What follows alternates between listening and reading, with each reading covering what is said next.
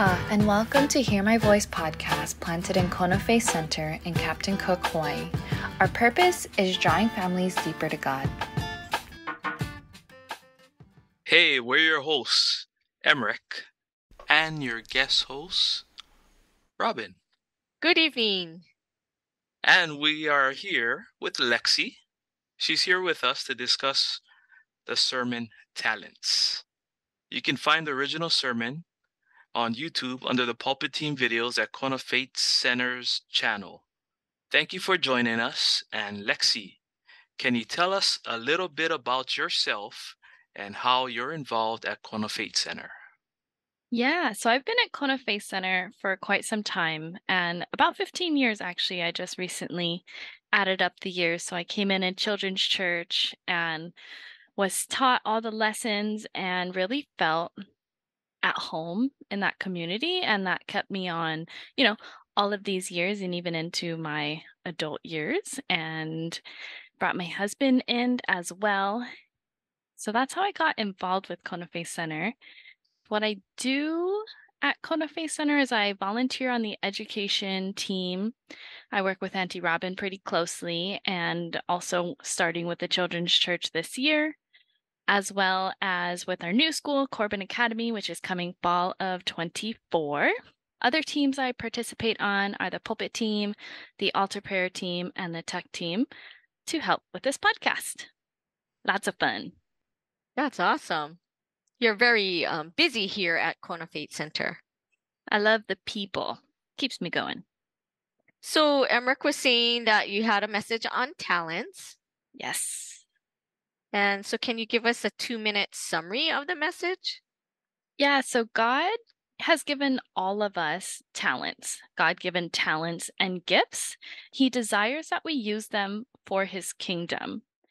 For me personally, I had to be really encouraged in growing and developing these talents and what they look like, how the Bible expresses to use them versus how, we can see other talents used in the world. Some people sing really well, some people dance really well, but we're all really individual. We all have a purpose. So realizing the talents that we have, developing them, and then also applying them into life. And then how do we develop those things? How do we develop discipline and make sure that we are being good stewards of those gifts and talents? Got it. I liked how you put together your fitness and God's word together and it meshed together, and that's just how your life is. Yeah, it took a long time to figure out how to align those two, but taking the time to seek God and ask him, where he wanted me to go, how to use my talents, it's really rewarding to be able to do my passions and also share God in the process. Like I said, my business/ministry. Right. So while you're preparing this message, what is something God spoke to you? So many things. He speaks to me primarily through themes in my life. And so I'll notice something repetitive or something that stands out to me, whether it's in the Bible, it always lines up in the Bible, but also maybe I admire about somebody else or noticing about things that I see in my day-to-day life. They tend to line up. And so for the last 2.5 years, I've been really working on building my business, and that all comes around the talent, right? So God gave me a talent of fitness and health and wanting to help other people be healthy, be fit for the tasks that they want to do in life, whether that's being an athlete, reaching high levels, or recreational athletes, or even just regular people trying to be healthy in their own bodies in their own ways. I've had such a variety of experiences with health and fitness being so fun. And God was showing me he uses those disciplines and training in all sorts of ways, life transferable skills. So taking what I was applying in my fitness and also in my spiritual development, reading the Bible, and how do we combine those to live God's way? And that's really where this message, I guess, was birthed and came together. And it's been sort of my life journey, like I said, for the last couple of years, growing my business and trying to put together a plan where it's well balanced, because our health is multidimensional. There's a lot of aspects to our health that are really important, and fitness is of some importance. The Bible says that. There's also important that we take care of our relationships, our spiritual well-being, acknowledging that there's something bigger than us out there. So we reference Yeshua, God, Jesus, that higher power. And then, but there's different components to health.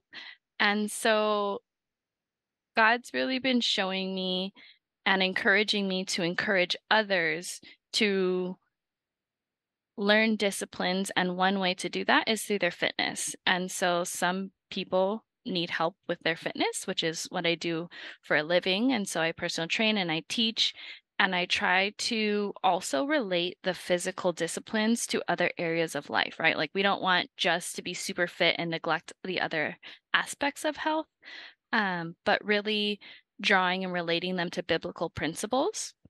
And so that I can share that at all times in my life. I think that's the question that I had was, you mentioned the translating or being able to take a skill from one area of physical training into a spiritual discipline. And you're kind of talking about it. I was just wondering if you can get a little bit more specific on how one translates to the other.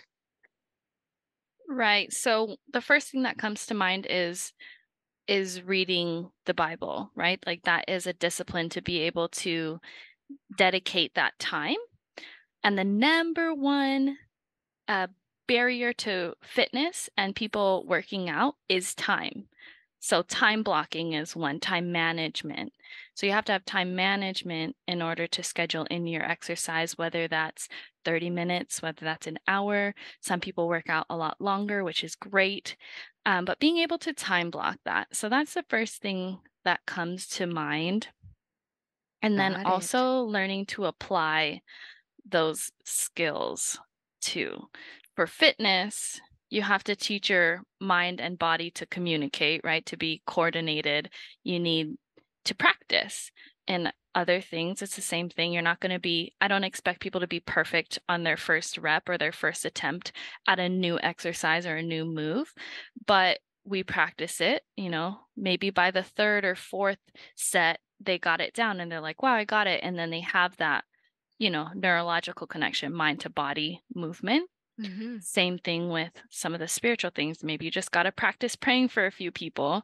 And then by the third or fourth time, you're like, okay, I feel pretty good about this. Then you feel more comfortable with that discipline or that skill? Yes. Okay. You mentioned something about calling as usually a combo of physical skills and abilities, as well as our spiritual gifts, but they were dependent on the sensitivity of the Holy Spirit. Yeah, so all of us have the gifts and talents. And for us, sometimes it's a lifelong journey of figuring out what those things are. Oftentimes, they relate to the things that we're passionate about. If all of us chased our dreams, life would look a little bit different, I'll say. People would be a lot happier, I think. So, developing those gifts and talents, and then when we have that spiritual component, then God creates these opportunities in our life where we get to share. When we're doing the things that we're good at, it attracts people's attention, right? And that's the Jesus in us. So people are attracted to the Jesus in us and want some of that, even if they're not quite sure how to identify that. But when we're walking in our gifts and our talents and we're using those things, it catches people's attention. And so when we're sensitive to the Holy Spirit and he prompts us to maybe go a different way or stop at a store or different things. It happens to me often where I'll, stop at the bank and then I'll run into somebody that I haven't seen in a really long time. And then I get an opportunity to connect with them. For me personally, it relates into my business, guides them into the talent that I have. an access way that I can help them while also sharing the love of God with them. Oh, that's cool. Thank you for sharing that. Yeah, good question. So, Lexie, what does the application of this message look like in your life today related to local family dynamics in Hawaii? And how does this apply? So for me personally, it's keeping on when things get tough. You know, running a business is not always easy. And sometimes when it gets tough, I want to choose a different direction or push in another way. But following through in my roles and where God has called me, you know, not quitting when it gets tough. Everybody can relate to that too, because life isn't always easy and we face things that are challenging and face opposition even when we're good at something, it can still get hard. When you have that inner conviction of knowing like God gave me this gift, God gave me this talent, and he wants me to use it. He wants me to use it for his kingdom, to be glorified. Just walking it out on the days that are tough, knowing that God is there for you, that he has a plan for you, continuing on when it's tough, I think is a really big lesson. Being obedient to the call. So I think that a lot of people get scared or chased off when they have this dream, but they don't quite know how to fulfill it or walk it out. In my experience, it's tough, but when you continue to take one step at a time, then the picture kind of comes together when you're walking in God's plan. Even when you're walking in God's plan, you can still face opposition, but when you walk through it and God's prompting you along and he's strengthening you and you're in your word daily and it's continual renewal of your mind, renewal of your energy and strength from the word of God and various other ways that you connect with God, prayer and worship and all those great 7 pillars that we practice at Kona Faith Center, enhances and kind of levels you up so that you're able to face the challenges that will come. You know, overcoming challenges also should be celebrated. And so when you do have those victories, big or small, it's really important to pause and really appreciate those victories and testimonies, right? Big or small, getting excited about those things. I think those are some practical applications, wouldn't you say? Yes. It sounds Awesome. fun. Yeah, I like to keep fitness fun. Yes, It fitness is can fun. be fun. I always say that. It's also part of your mindset too, yeah? Like if you're like, oh, I have to do this, then you'll probably drag your feet through it. But if it's like, oh, I get to do this, I get to move.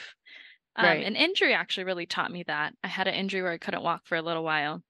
And I was like, wow. I was like, I really took for granted being able to walk and run. Now that I can, I thank God pretty much daily that I am healthy and that I can run and that I can move my body because reality is not everybody can.